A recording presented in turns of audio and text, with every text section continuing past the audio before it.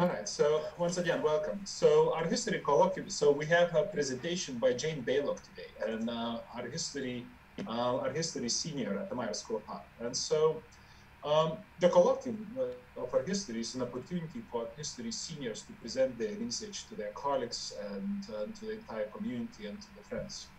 And this is a very important event for our historians because seniors in studio programs usually present their art in junior exhibitions, senior exhibitions, various other art events, and their work is more or less visible throughout their career. Whereas the research and writing of historians goes and much less visible. So this is one of these rare opportunities and very important opportunities where the work of art historians is becoming public. So this public presentation is part of the process that our historians have to accomplish before finishing their thesis and receiving their BA degree in art history. And one of the purposes of this colloquium is actually to solicit feedback and comments and suggestions. So I encourage all of you to keep taking notes throughout this presentation so that at the end of the presentation, there will be time for questions and answers and comments, and we encourage all sorts of constructive feedback so that Jane can finish her thesis in a grand manner. So I just want to say a few words about Jane's research in general. So Jane's bachelor thesis focuses on the 16th century Netherlandish artist known as Hieronymus Bosch, and the impact on the art of Hieronymus Bosch of disease, which is today known as ergotism, but in 16th century it was better known as St. Anthony's fire. Apparently, this disease reached epidemic proportions in Northern Europe in 16th century, and I just have to mention that what a strangely momentous time it is to speak about the about the art in the time of epidemic, when we ourselves live through a major pandemic at this moment. So Jane Baylock was awarded the Shield Travel Grant earlier this year, which enabled her to travel to the Netherlands and Spain. The cities of Hertogenbosch in the Netherlands and Madrid in Spain are the main locations relevant for research on Hieronymus Bosch. And so Jane worked at the Hieronymus Bosch Art Center, St. Anthony's Chapel, and St. John's Cathedral in Hertogenbosch. As well as she spent quite some time in the archives and library of Museo del Prado in Madrid. And Museo del Prado actually has the largest collection of Hieronymus Bosch's works in the world. So this research into primary sources has certainly added depth to Jane's understanding of Bosch's art and its cultural context. It was also a great opportunity to see many of Bosch's work in person, including not only the major works, but also drawings and sketches and various archival materials related to Bosch. And so Jane responded to various recommendations and advice, and so far I am very happy with her progress. And so in today's presentation, we will see some of the results of this rather extensive research. So now, without further ado, I am giving the floor to Jane. So Jane, don't forget to unmute yourself, and we can begin. Okay, all right. Today, as Geddes just mentioned, I will be discussing the effects of a rather enigmatic disease that greatly affected Northern Renaissance art, and particularly in the work of Hieronymus Bosch. Hieronymus Bosch has one of the most complex and phantasmagoric bodies of work that exceeds the imagination of any other Renaissance artist. His violent, fantastical paintings are enigmas of their time, both in surreal imagery and hellish content, and are viscerally provocative. The complexity and beauty of his work is completely unmatched in terms of skill and intricacy, and he exceeds any standard held by any other Renaissance artist in this sense. Bosch was unafraid to illustrate anything he could imagine in his work, no matter how terrifying the imagery or how violent the torture was. Not only does the intricate imagery itself pique any viewer's interest and provoke further questioning, The societal and historical circumstances provided Bosch with radical inspiration that is completely significant to his body of work. Throughout my presentation, I will demonstrate examples of this iconography that is vastly under-researched and attempt to fill that gap. I will illustrate the effects of this disease and Bosch's close familiarity to it and how it inspired him to create such fantastical imagery unlike any other. Colloquially known as St. Anthony's fire, ergotism caused symptoms such as the sensation that your skin is on fire, gangrene and decay of the limbs, and vivid hallucinations. As a devout follower of St. Anthony, the namesake of this illness, and a member of a very charitable organization that tended to victims of ergotism, Hieronymus Bosch had a significant closeness to victims of St. Anthony's fire. This closeness gave him inspiration for one of his masterpieces, The Temptations of St. Anthony triptych. The topic of ergotism symbolism in Hieronymus Bosch's art is vastly under-researched, especially for something that is so significant and almost exclusive to Bosch's paintings, and crucial in understanding the context of his work. While very few other Renaissance artists have explored the topic of St. Anthony's fire and its effect on the Christian mentality, Bosch's paintings show the most explicit evidence of this plague in his work. To understand the aberration of his genius, we must look further into this. Bosch was born Hieronymus von Aiken around 1450 to a family of painters, and he lived a privileged life in his hometown of 's-Hertogenbosch in what is now the Netherlands. I was fortunate enough to receive the Tashiel travel grant prior to the coronavirus outbreak through the Meyer School of Art. And this past January, I visited the beautiful city of 's-Hertogenbosch, Amsterdam, to view Hieronymus's Dutch contemporaries and the Prado Museum in Madrid, where most of Bosch's work is. I spent the most time on Hinthamerstraat, a single street where Bosch pretty much lived his entire life. Hinthamerstraat is located in the heart of the city and has remained almost exactly the same since the late 15th century. If you look at this image of Bosch's monument in the city center, this green building right behind him was his childhood home, and now it's a shoe store. The walk down Hinthamerstraat began with a chapel dedicated to St. Anthony, where not only Bosch worshipped, but victims of ergotism would gather to pray to their patron saint to cure them of their illness. And to beg for a secure position in heaven. More on this later. Down the street a bit, this beautiful yellow facade was the headquarters of Bosch's charitable organization, the Illustrious Brotherhood of Our Blessed Lady. The organization was founded to promote the veneration of Mother Mary, but they turned their focus to help treat and comfort victims of St. Anthony's fire when the epidemic began to affect those in 's-Hertogenbosch. The artists of the charity, including Hieronymus Bosch, provided work for St. Jan's Cathedral, or St. John's Cathedral, which was located further down Hinthamerstraat. The cathedral began construction in about 1220, well before Bosch's time, and it wasn't completed until 1530, which is about 14 years after Bosch died. On the right is some of Bosch's earlier work. You can see Mother and Child and Christ painted on linen, and they are two of the only surviving paintings from Bosch's time that are shown in the cathedral today. Here are a couple studies of Bosch's that show figures suffering from ergotism. Bosch's close work with the infected gave him models that painters in most other areas of Europe wouldn't have had access to. On the right, there is a detail from the exterior panel of Bosch's The Last Judgment triptych.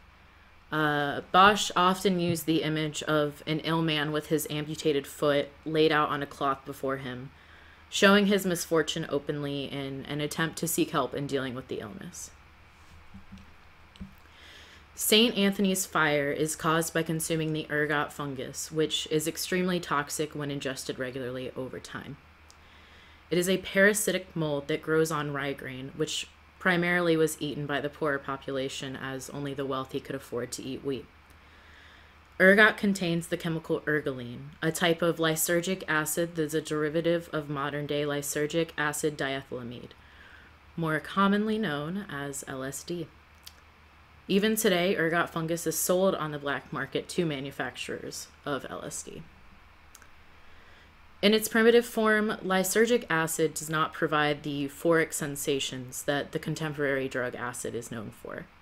While still providing intense hallucinations, ergolines antagonize neurotransmitters such as dopamine and serotonin, causing uncontrollable terror and panic, and combined with the feeling of already being engulfed in flames and other horrible convulsions, Christians believe that this disease was a direct smiting from God.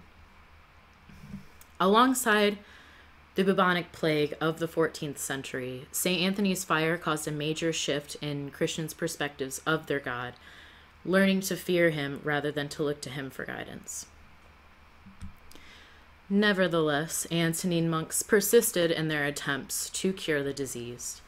One of the most popular treatments, aside from prayer, which was the primarily recommended treatment, were talismans made of mandrake root.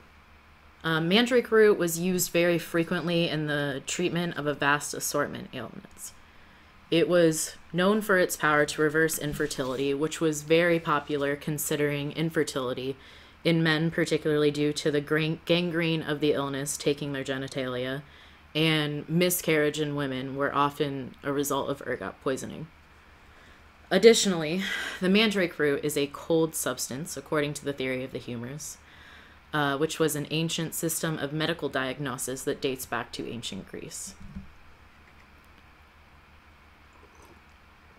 The four temperaments were the four main fluids of the body, recognized at the time at least, and each showed the coldness or hotness of a substance and the wetness or dryness. As shown here, the four fluids recognized were blood, black bile, yellow bile, and phlegm. Illness was viewed as an imbalance in the humors, and so measures would be taken in an attempt to balance them out. For example, a fever was considered an excess of hot humor, and so a cold substance, like mandrake root, would be used to balance out the excess of this heat. Because of this, mandrake root became a symbol of healing, particularly to St. Anthony's fire, and was an icon that Bosch explored in his work. St. Anthony, being the patron saint of the infected, orders and brotherhoods devoted to him would commission the work of local artists to create prints such as these that were more widely available to the diseased. While churches would commission larger paintings such as Bosch's Temptations of St. Anthony triptych, there are a few other than Bosch's that present explicit representation of those suffering from ergotism. Here, a hospital dedicated to treating ergotism would be marked accordingly. To mark the specialization of the hospital, amputated hands and feet would be strung above the entrance, and these were a calling to those suffering from the gangrene of disease in particular. Also known as Anthony the Great, the Desert Father and St. Anthony Abbot, he became patron saint of the illness after Christians began to associate their suffering with the temptations of St. Anthony that plagued him for nearly his entire life. This iconography goes hand in hand with the evidence of St. Anthony's fire in Hieronymus Bosch's work.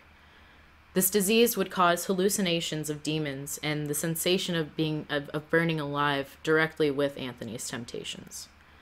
Most depictions of St. Anthony include his midair fights with winged demons, as seen in the image just shown, and also in the left panel of Bosch's triptych.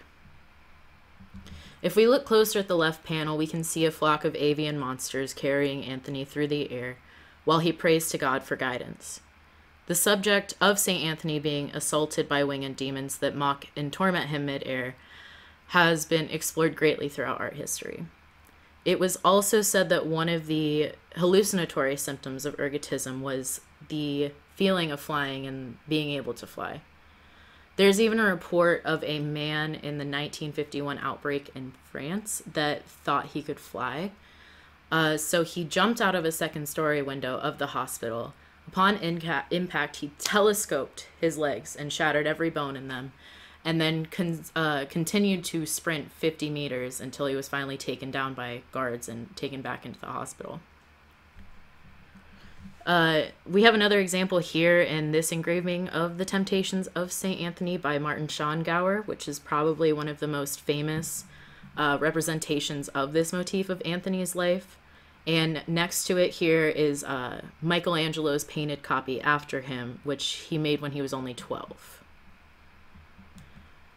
Below, again on the left panel, Anthony appears as a hermit being helped along by 2 monks and another man. The lurking group of demons to the side gesture up to their counterparts in the sky as they too torment Anthony.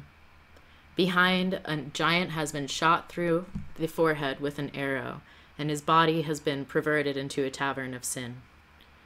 Here, a fish is shown consuming another fish, a direct connection between the Christian symbol of a fish and cannibalism, which is probably one of the most barbaric things anybody or creature could do.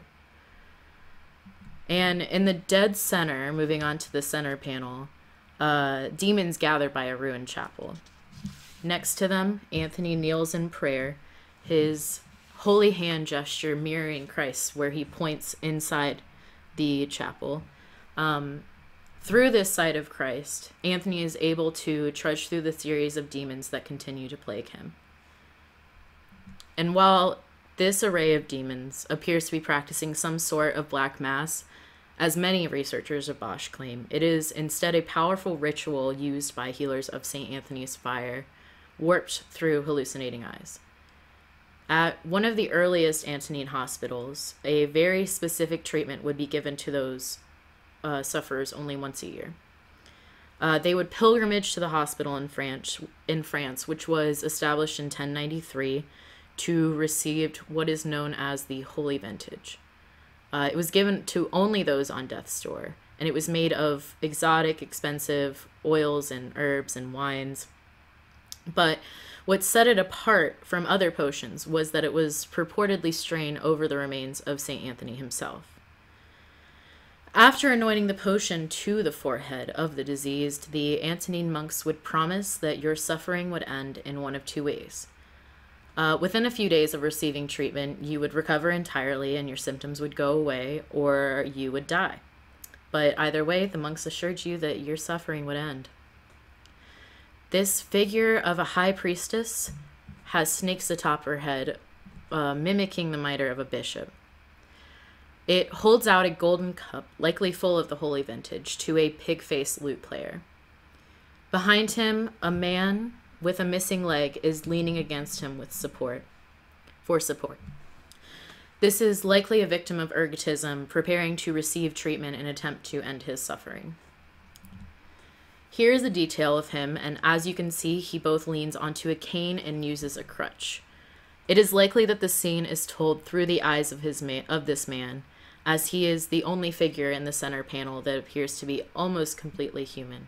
But here you can see a tail that is vaguely resemblant of a mandrake root, and so that could also be indicative of his status as a victim of St. Anthony's fire, currently undergoing the mandrake treatment. Below him on the center panel, I've also included another image of a man who also is probably a victim of ergotism. He's dressed like a magician with a large top hat and a cape, and his laying out amputated foot on a cloth next to his crutch marks his status as a victim of St. Anthony's fire in an attempt to beg for help.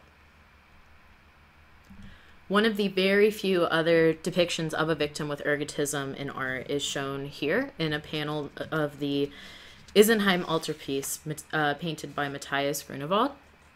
It shows another scene of Anthony's life of temptations, and here a group of demons are violently attacking him. Cowering behind him is clearly a victim of late-stage ergotism with boils and skin discoloration all over his body, and he raises a shriveled gangrene arm above him in an attempt to shield him from Anthony's demons. Here, St. Anthony is quite literally shielding a victim of ergotism from the demons that torment himself. Trailing away from the center panel of the Temptations of St. Anthony, a village one of these demons is part mandrake root.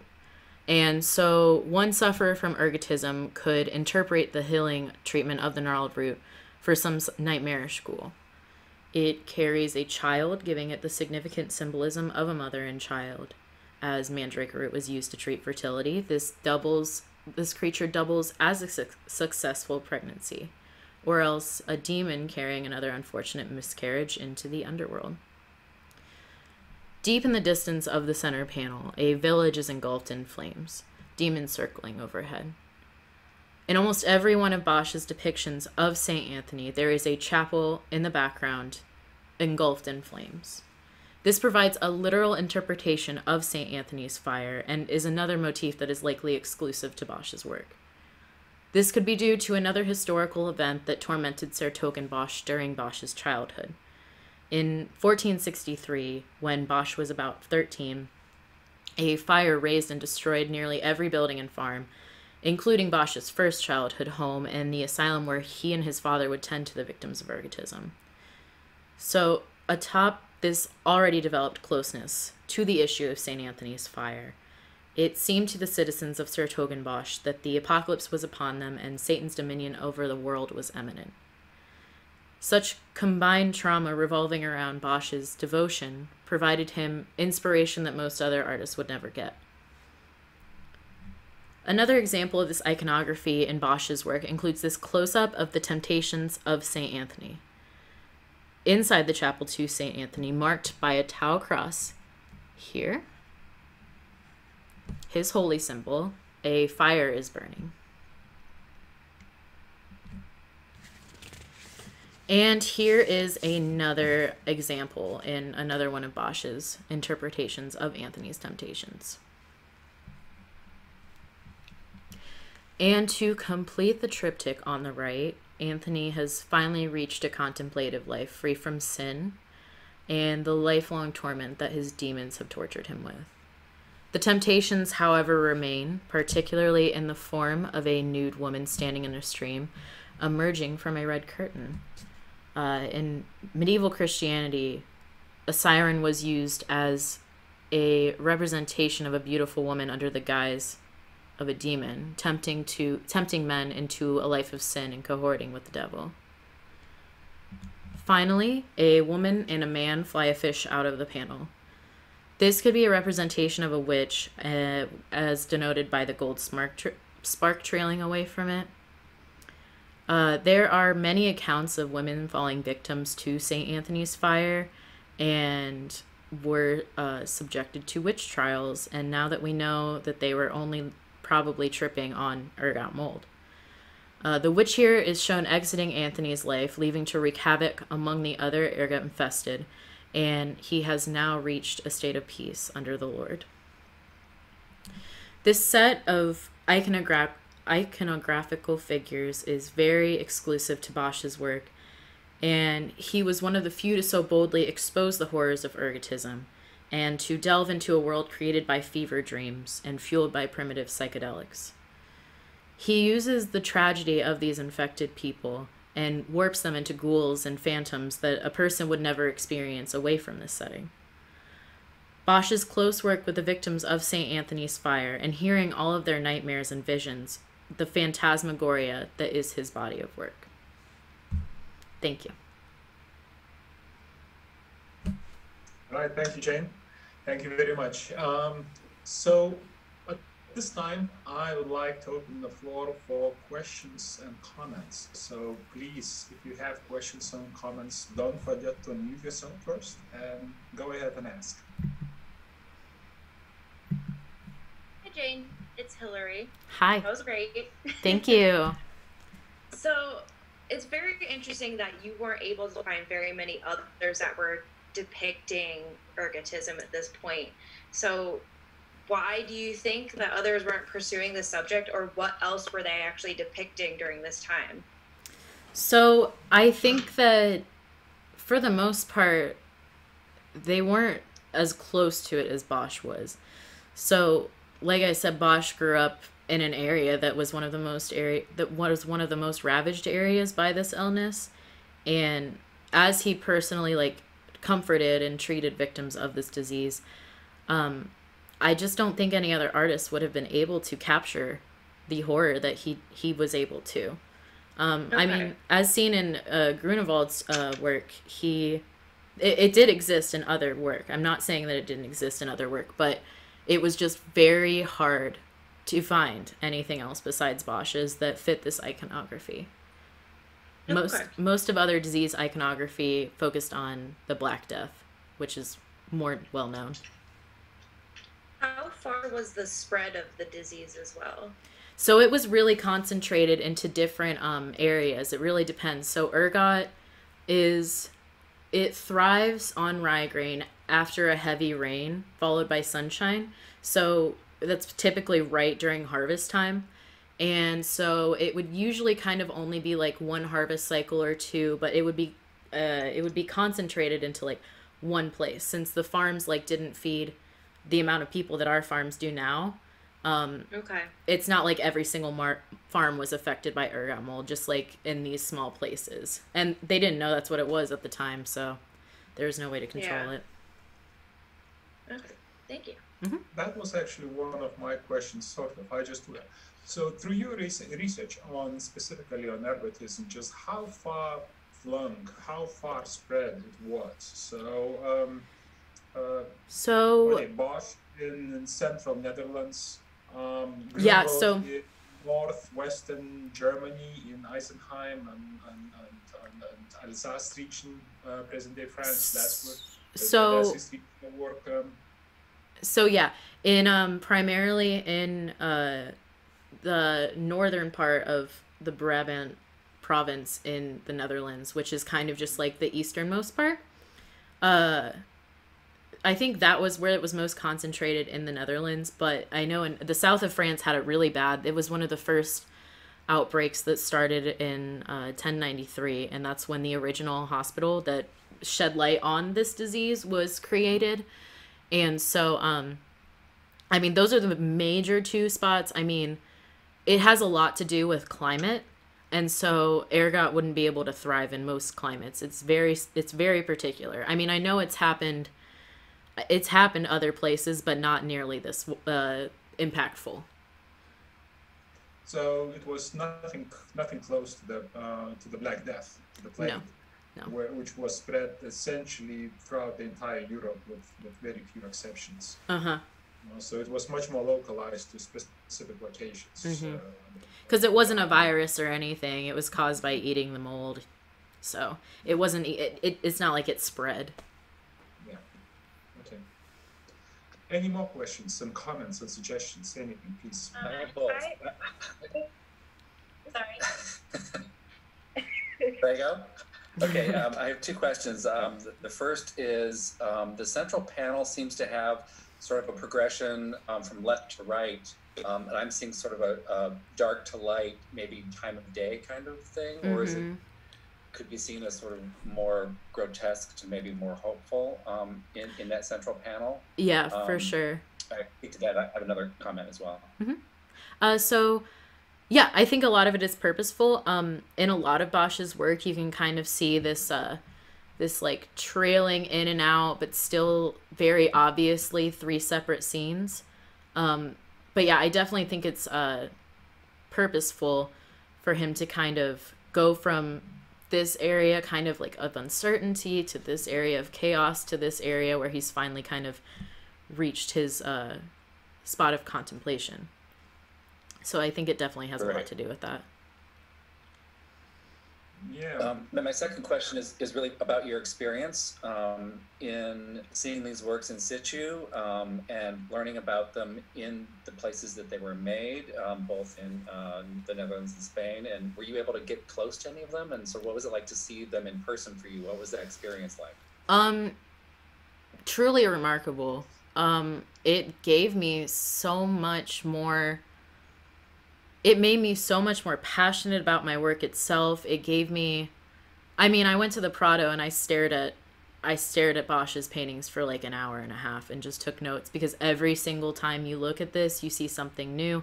And in real life, they're pretty huge. So it's very like, it's awe-inspiring. And I was just telling Geddes, like, there are things in this that I've been studying this for over a year. I've been staring at these paintings for over a year, and there's still things that, like, I find and I'm like, oh wow, like, that's something to include. But it was phenomenal. Fantastic. Great. Melissa, please. I had a question about, you talked a little bit about symbolism you're finding in the work based on ways that they treated this disease. Mm-hmm. And I'm wondering if you discovered that after researching the paintings for a significant amount of time, and then if you saw those kinds of treatments reflected in other work that maybe wasn't as filled with iconography or symbolism. Because the mandrake root is a very specific looking thing. Yeah. It's not very appealing. So I'm wondering if you saw that anywhere, that maybe, especially from the period or the area when you were there, seeing other work. I was in the Rijksmuseum looking for this, and I found a couple that were kind of there. Like, I could make a connection, but it wasn't as strong as this. So I think that is something that's kind of significant to Bosch when it comes to including the symbolism overall in his work. So I didn't see it very much else. You mentioned that it was used for, I think you said infertility as well. Did you do other research on these treatments to see what else they would have been used for at the time and how they would have concluded that would be a good solution? So, I mean, it's the Middle Ages. Like, they didn't know anything about how medical diagnosis should actually be run. So I don't know where they came up with it. I've definitely heard of it used, I mean, for thousands of years as treatment for different things. I mean, they would primarily wear it as a talisman. That's how they would primarily want to treat infertility. And I'm not quite sure how they applied it for, like, St. Anthony's fire and fever. I'm pretty sure it was just with a talisman. But, yeah, I don't know. Does that answer your question?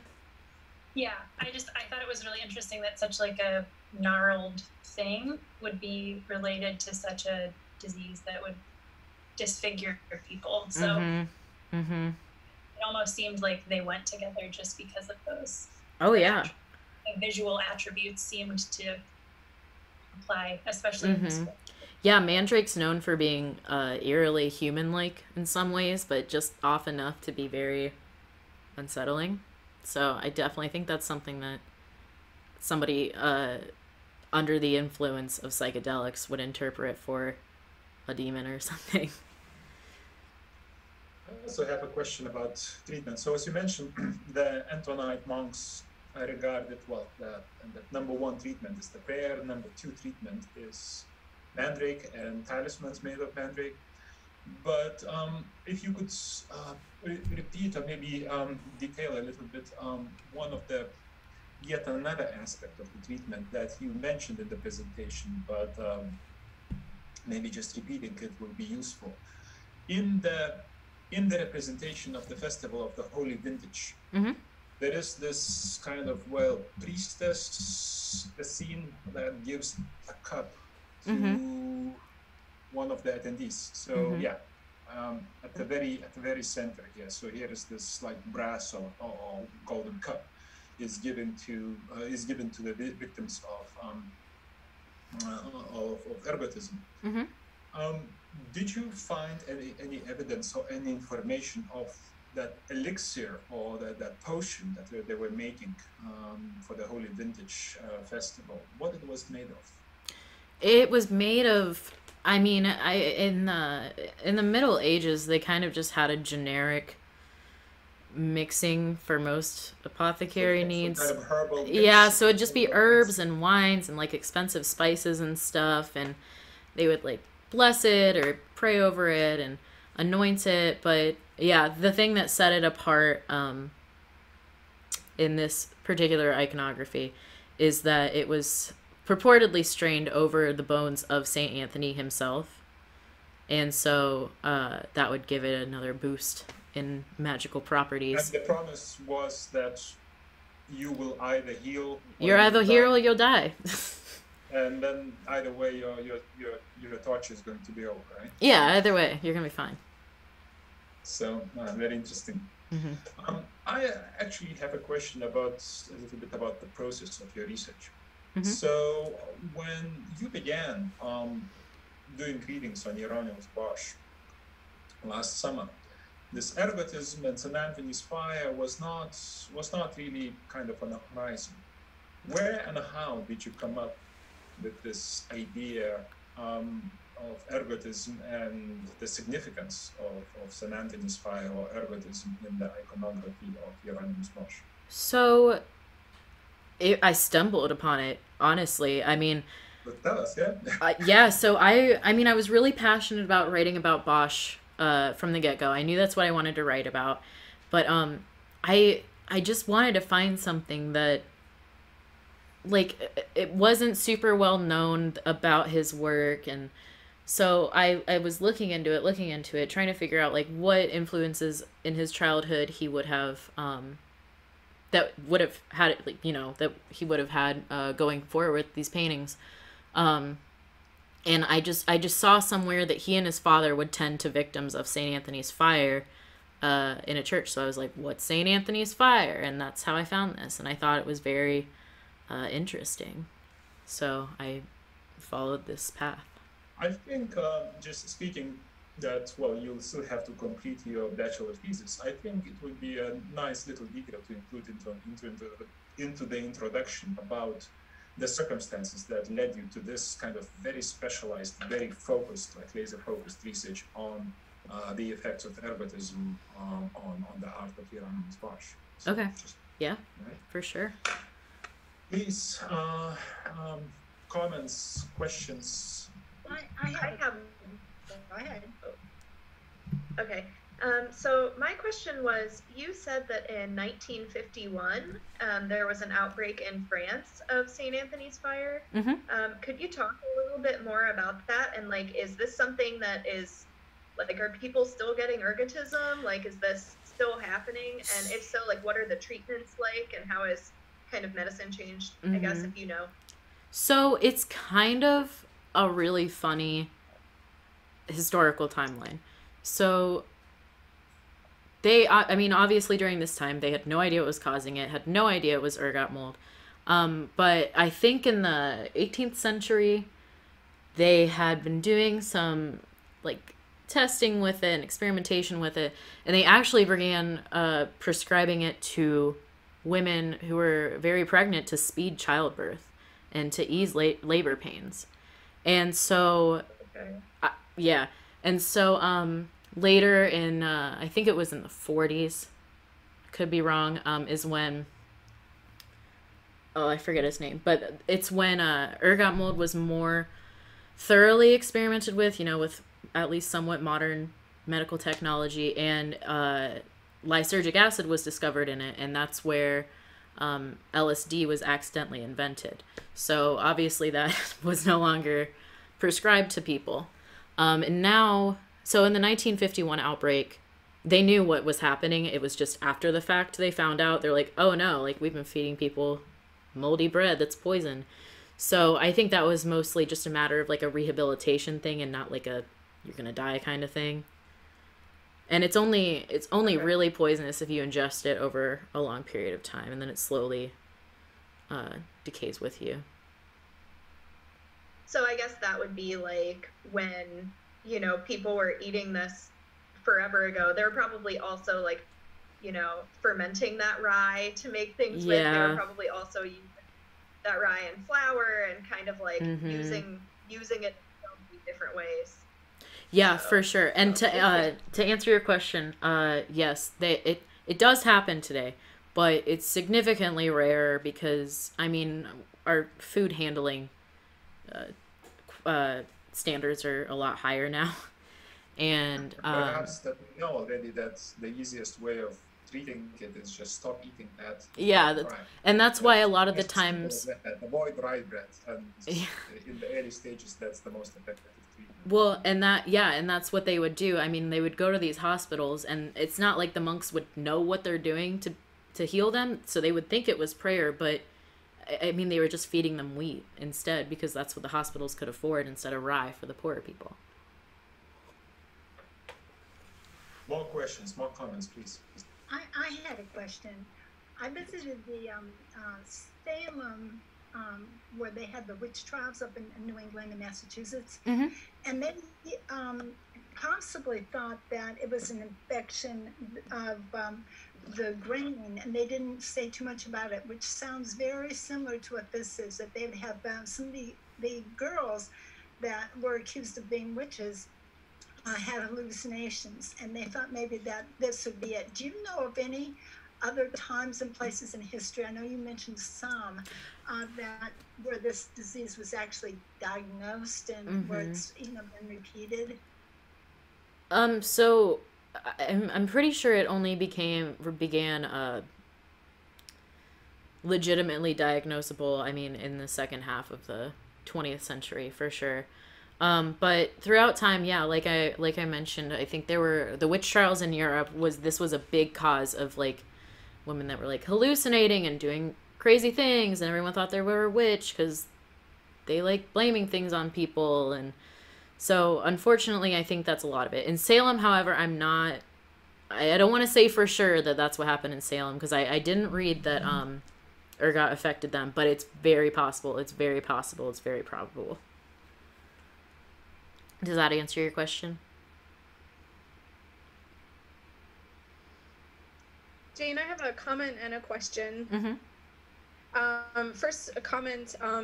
If you're interested in finding more information about the mandrake root and also maybe the ingredients in the holy vintage, you might want to look at medieval herbals. A lot of times those will diagram mandrake roots and other different types of herbs and plants and indicate what they would have been used to treat and how they would have been prepared. That might be a source you can look at for figuring out more about the mandrake root and also the holy vintage. Oh yeah, thank you, Katie. Yeah, my question for you is: do you find these images of people suffering from ergot only in Bosch's representations of St. Anthony's fire, or do you find them also, for instance, in like hell scenes done by Bosch? Wait, so you're asking me if this is seen in Bosch's other works or just in other artists' works? In Bosch's other works, other than the ones that depict St. Anthony's temptations. Yeah, so the only ones I could find that weren't 100% related to temptations was just the studies of, hang on, I'm trying to find it. Just the studies here. I think that it was pretty specific to the temptations of St. Anthony to depict this. And there, I did find some evidence and other stuff, but it was some of Bosch's work that is attributed to him, but it's like, you know, it's probably like a workshop or a follower or something. So I didn't want to include anything that I wasn't very sure of, you know. Yeah, I'm just wondering if maybe there's a connection between, you know, representing this as a form of affliction that may happen to you if you end up in hell, as other representations, you know, of illnesses and disease showing people in hell suffering from these types of afflictions. That's just what I was curious about, if it turns up in images not related to St. Anthony's temptations, but maybe just hell scenes in general in Bosch's work. There's a few images. It's not anything that I think is purposefully contributing to the iconography of this disease, but there are a few images in his, like the hay wain, I know for sure has a couple representations of illness. But again, it wasn't completely explicit, so I didn't want to, you know, go too far into detail on that. Yeah, and I think overall, like, boils and, you know, disease appearance is in a couple of his hell scenes, but again, nothing that's super significant to ergotism. You have to bear in mind that in the Middle Ages and in the early Renaissance, which is sort of Bosch lived on this kind of transition there, actual physical illnesses, the way we understand them now, they were in the mindset, in the worldview of those people, they were not much different from let's say, sins or spiritual afflictions, such as greed or lust, for example. And so one being affected by greed or lust can suffer equally in hell as one being afflicted by something like ergotism that causes these terrible hallucinations and physical pain. Mm-hmm. And so in a number of Bosch's work, well, probably the best known is the Garden of the Earthly Delights. So it's people who suffer in hell on the right-hand side panel again.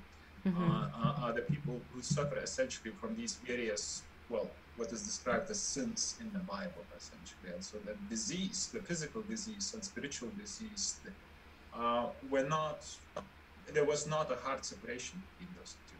They were just a kind of disease of the soul.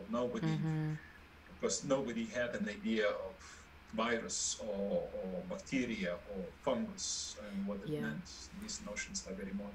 And I think that the difference between the two of the time, I mean, would be the way that others would perceive it. So, I mean, if you have physical illness, if they can physically see you have marks on your body, you have an injury, then, I mean, that is like easier for them to see, easier for them to associate with the wrath of God. But mental illness, I mean, obviously was seen as that, but when it came to just like any sort of mental illness, any sort of psychotic break, any sort of, like a psychedelic ingestion through ergotism, it was mostly blamed on people for being witches or for being crazy, and they would get locked up and,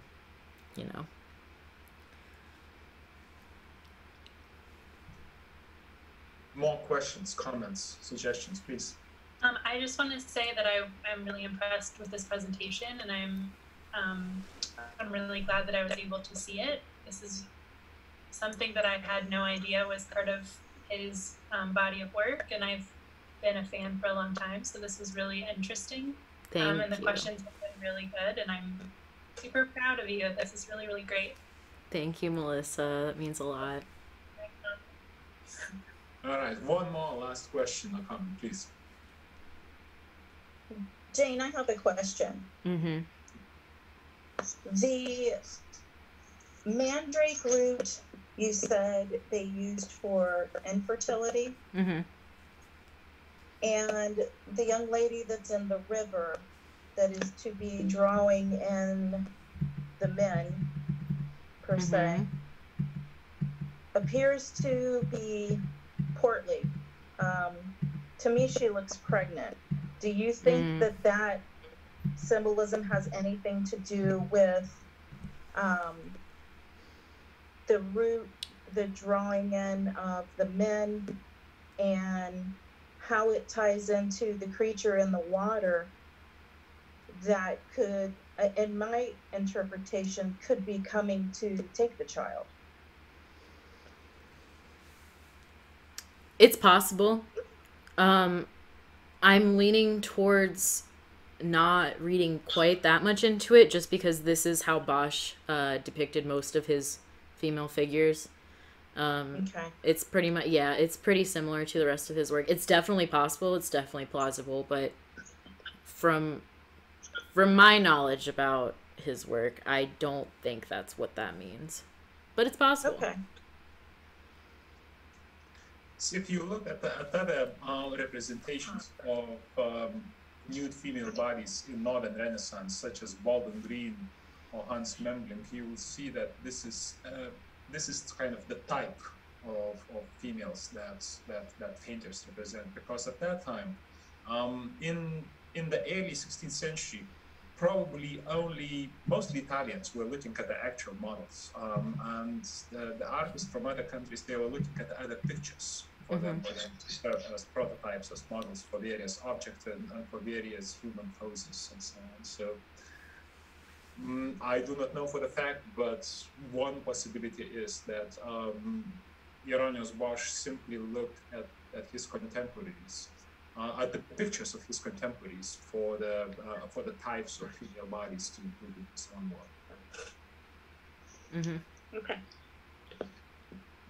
Well, thank you very much. This was enlightening. This was very interesting, and I think Jane deserves a round of applause. So unmute yourself. Yay. Thank you guys. I'm so glad all of you were able to make it. It means so much to have all of your support. So proud of you. Thank you very much for Okay. everybody for participating and attending, making it possible at a somewhat unusual time for all of us. Yes. All right. Right. Thank you again. And Jane, we'll talk more. Yes, I'll be in touch soon. And for now, I'm saying goodbye to everybody and ending this meeting. All right. Bye-bye. Bye. Thanks, Geddes. Bye. Thanks, everyone. Love you, Dad. Say.